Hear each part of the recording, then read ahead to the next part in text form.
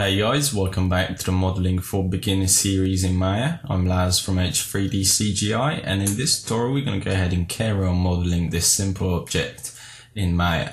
So this is where we left off last time, and in this part we're going to go ahead and carry on adding some extra bits to this and carry on simple techniques and tools to go ahead and add some extra bits and bobs to this piece before we're going to go ahead and create some more complicated objects. So the idea of this tutorial is just to get you guys used to modeling around in 3D space, get you guys used to changing perspective, moving around and so on, before we go ahead and start creating some more complicated bits. I want you guys to feel comfortable with these simple bits. So it's not really about what we are modeling, it's more about getting used to actually working in Maya. Okay, so let's go ahead and create this sort of arc piece for the top of this object.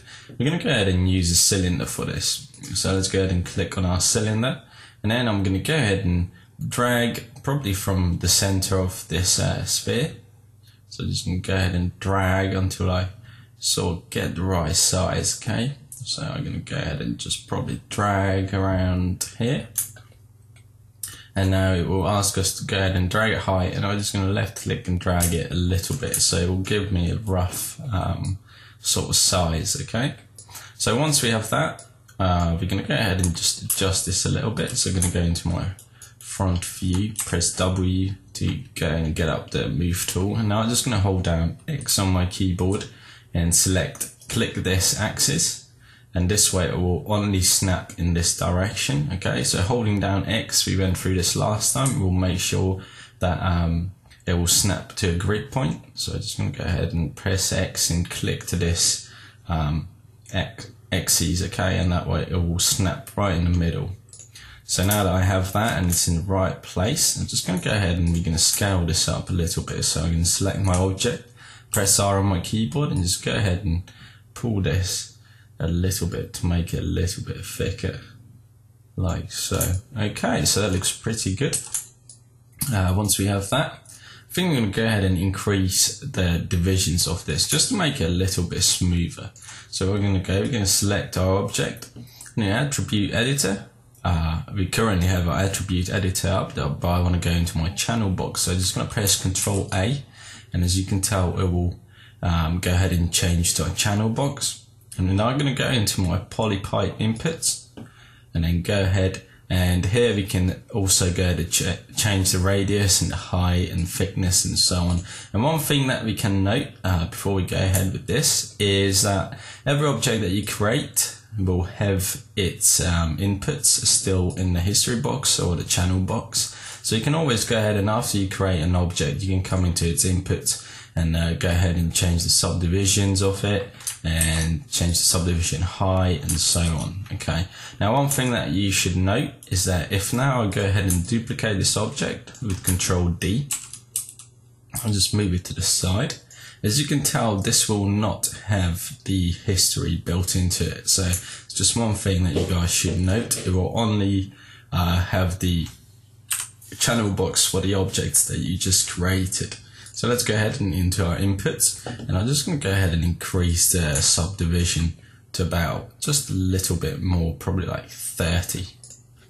Oh, that was 31. I'm just going to go ahead and, oh yeah, by the way, if you select the text and then middle mouse button drag, that's the way I'm increasing it interactively. You can also go ahead and type in a number. So I'm just going to go ahead and set this to 30. Okay, so I get a nice and smooth result. So once I have this, we're going to go ahead, and we don't really need this bottom half of this. So what I'm going to do is I'm going to go ahead and go into my side view. And there are loads of stuff in the way. So what I want to do is I want to go ahead and isolate this piece so I get a better view of what we're doing. And that's this icon right here. So you can just press that and it will isolate your your current selection.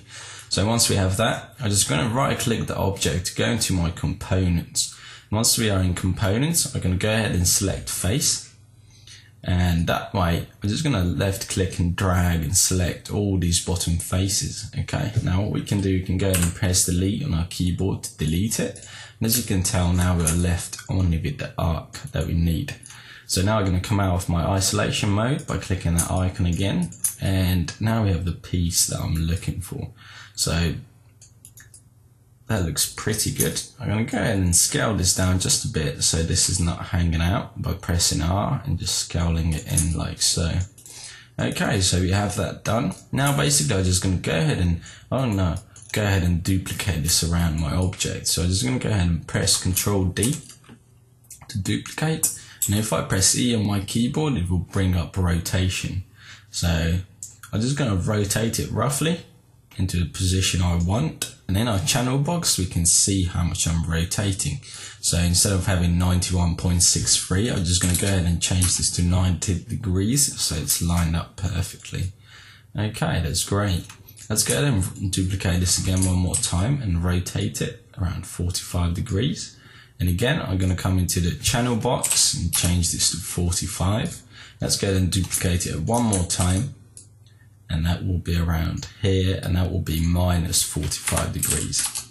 Okay, so that's great. Basically got the these arcs that I was looking for. So let's go ahead and add in some extra detail to this. Just going to go ahead and create some pipes that will go around this piece around here. So let's go ahead and probably go into our top view. Okay, and I'm just going to zoom out. What we're going to do next is we're going to go ahead and create a torus. So I'm going to go ahead and click the torus and then click in the middle of my object.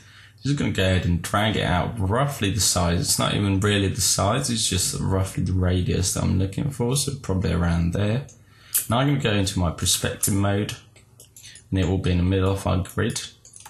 And now it's asking me to change the thickness of it, so I'm going to turn that down a bit. Doesn't really matter. And then now I'm just going to, once it's created, I'm just going to press W to move, and I'm going to go ahead and move it into position where I roughly need it to be. So once it's there, I'm going to go into my inputs and play around with the radius and so on around here. So let's go ahead and change the radius. And if your slider is really sensitive like mine, you can go ahead and click this icon twice and then go ahead and slow this little slider down so it's only a little bit green, and that way you'll be able to control this a little bit more precisely. Okay, so that's probably a bit too thick or thin. I'm just going to go ahead and turn down the radius of this, and then turn the section radius up so it looks a little bit like that. Before we go ahead and play around with this a bit more, I want to make sure that this is in the center. So I'm just going to go into my top view and then hold down. You can go ahead and isolate, and then I'm going to hold down X to snap it exactly into the center, and then just come out of my isolation mode just to make sure that this is lined up exactly at the place where I want it to be. I'm going to go ahead and turn up the radius. So I want this to be in the center of that, in the center of this polygon. So I'm going to go ahead and turn up, play around with it a bit more. Okay, so that looks nearly great. Well, you could probably play around with this forever, but that looks alright to me. Ish. And before we go ahead and do that, I'm just going to turn up the subdivisions, so this will be a little bit smoother. Okay, something like that will probably do. And I'm just going to turn down the radius of it just a bit more. Okay, so that's great. So once we have this, we can just go ahead and duplicate this. And before I do that, I'm just going to move this down a bit, like so. And now I'm just going to go ahead and duplicate this with Ctrl D, move up, and then I can, and like I said, now we don't have the inputs anymore, so we're just going to go ahead and use scale to scale this in, and then go ahead and do that one more time. And it's probably going to sit somewhere around here. And again, use a scale tool to scale this in. Okay, so that's great. That looks pretty good. Okay, so once we have these pieces created, we're just going to go ahead and add in some extra detail to this piece instead of adding in the spikes to these. So The mechanics to create that would be exactly the same. So if you wanted to go ahead and replicate the same effect that was in the preview image, then you can use the same technique as we're going to use here to create the spikes on the top of this, okay? So that can be sort of your homework and working out things, because one of the best ways to learn things is by just using Maya and play around with things. So what we're going to do, we're going to go ahead and add in some bits and bobs to this piece around here. So let's go ahead and isolate this. Then we're just going to go to modify and make this live. So I'm holding down space, go to modify and make live. You can also go ahead and do that by coming up to modify here and make live, okay? So once I have that, I'm just going to go into my front view, and we're going to go ahead and just pull out a cylinder roughly in the center of this polygon, like so, okay? And I'm going to go into my perspective mode, drag out a height, like so. So that looks pretty good. And now it disappears. The reason why it disappears is because it's a new object and we're in isolation mode. So it thinks that that object doesn't have to be isolated. So let's go ahead and come out of our isolation mode, and let's go ahead and make this piece not live so you can select it. Okay. And once we have that, we're going to select both of these and go to isolate. So now that we have that, we can actually go ahead and duplicate this. I'm just going to go ahead and move this out a bit and go ahead and scale it down. Okay, let's go ahead and move this out just a bit more. Okay, so that looks great. Let's go ahead and unisolate this. And what I want all loads of these all the way around this cylinder. Okay, so let's go ahead and group these two together. Press Ctrl G, and if you come into our outliner, you can see it all the way down here that it's been named Group 3. So this is your outliner, and in the outliner you can see all the objects that you created. So once you get a bit more advanced with modeling and so on, it's a good idea to keep this tidy so you know what each thing is. So let's go ahead and just select that group, and we're going to have to go ahead and move its pivot into the center of this cylinder. So what we're going to do, we're going to select this and select that group by holding down Control. So I'm selecting it in the outliner. I'm just going to go ahead and select that cylinder and hold down Control left click to select that group, and then go into isolate. So once we have the group, only the group selected, as you can tell, its pivot, it goes into the center of the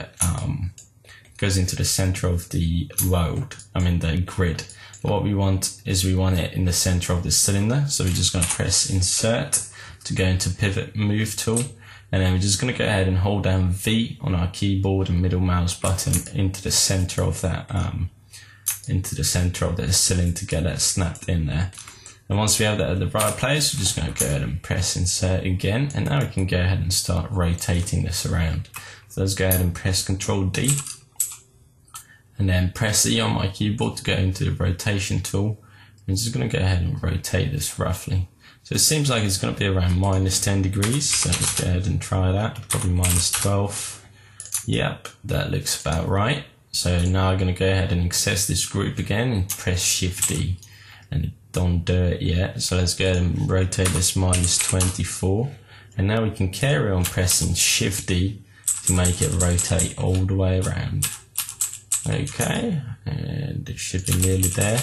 We can also go ahead and use Duplicate Special that I've shown you in the last part to do this. Some people prefer to do it this way, so you don't have to play around with how many duplicates you need, okay? So it's a very nice and easy way to duplicate things around another object. So let's go ahead and come out of our isolation mode, and we got this piece created as well.